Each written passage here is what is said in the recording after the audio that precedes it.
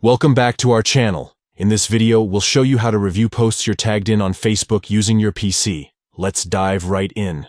Step 1. Open Facebook by launching your preferred web browser and visiting the Facebook website.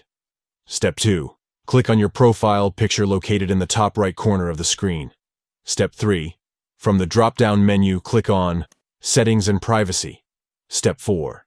In the Settings and Privacy menu, click on Settings. Step 5. On the left-hand side, click on Privacy. Step 6. Now, click on Profile and Tagging. Step 7. Scroll down until you find Review Posts you're tagged in before the post appears on your profile. Step 8. Toggle on the switch next to it to enable this feature. That's it. You have successfully set up the option to review posts you're tagged in before they appear on your profile.